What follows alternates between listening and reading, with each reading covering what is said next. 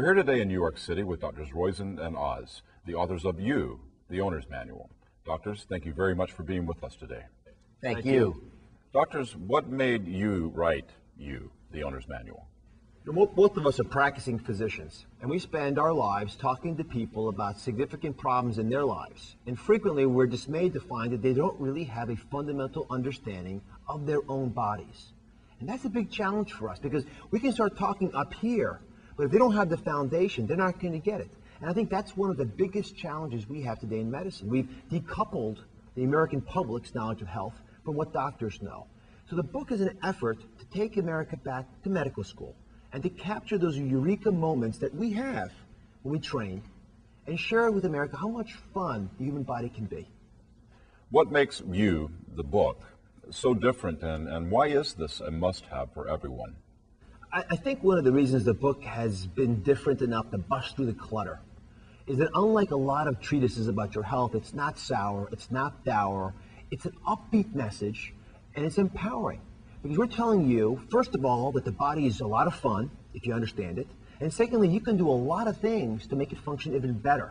It's not just about avoiding disease, it's about living more vitally. You should know as much about your body as you do about your toilet. If your toilet stops up, you use a plunger, you don't first thing call the plumber. Well, you ought to know how to prevent those plunger mess-ups in your own body. And that's what we try and do, to show you how you can do as much preventive maintenance on your body as you do on your toilet. What are the three most important things that people can do to take care of themselves? The first is do 30 minutes of walking a day. There's a snowstorm, walk 30 minutes a day. Hurricane, walk 30 minutes a day. Earthquake, walk 30 minutes a day. You get the message, no matter what else is happening, walk 30 minutes a day. Secondly, know your blood pressure. Inexpensive device that you can get at most pharmacies. You don't need to have it done at a physician's office. It should be 115/75. And again, there are a lot of easy things you can do to control your blood pressure. Third, change your diet a little bit. If you don't have omega-3 fatty acids in it from fish or something else, add some walnuts. Another easy way of making yourself younger. You know, there's so many numbers to keep track of.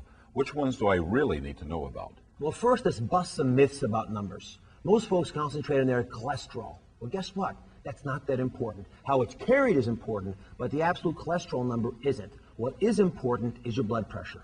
It ought to be 115/75, not below 140/90, which is where most people get panicky, but actually 115/75. And another important number that most people don't think about that much, but it's absolutely essential, is your waist size.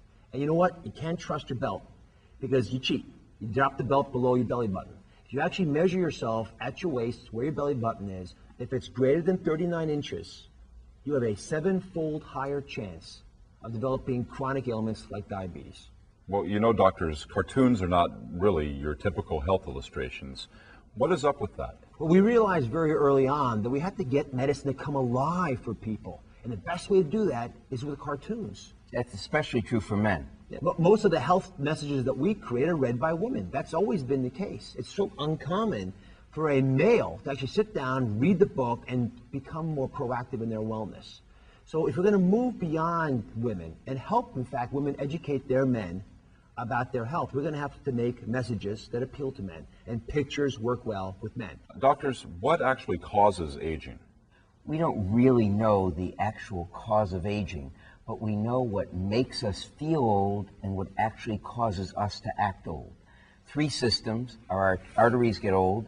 That's heart disease, stroke, memory loss, impotence, decay in orgasm quality, wrinkling of your skin. Whether they're the arteries to your heart or the arteries to your gonads, they're your arteries, and they make you feel old if they get old.